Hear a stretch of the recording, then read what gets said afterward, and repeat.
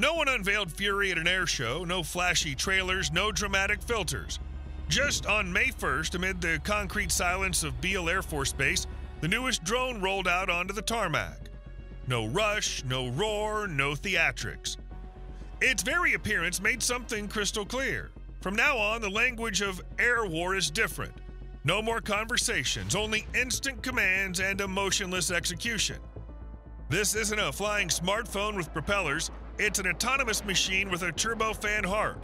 The Williams FJ44-4M, the same engine typically used in private jets. Only this time it's doing very different work. Its wingspan 17 feet, its length a little over 20 feet, top speed just under the speed of sound, Mach 0.95.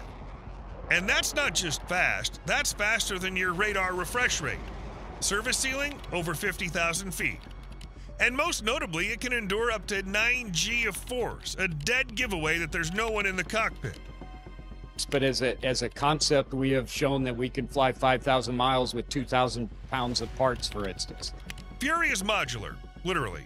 Its components can be assembled in workshops scattered across the country. It doesn't have a home base. It's born wherever there are machine tools and access to the schematics. This isn't just military hardware, it's an industrial virus.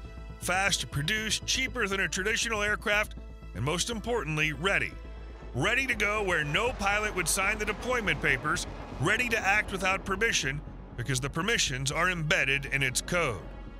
And so for the United States, we basically need much larger drones that can fly for a longer time. It has no cockpit because in its place is an algorithm that doesn't argue with command and doesn't need oxygen.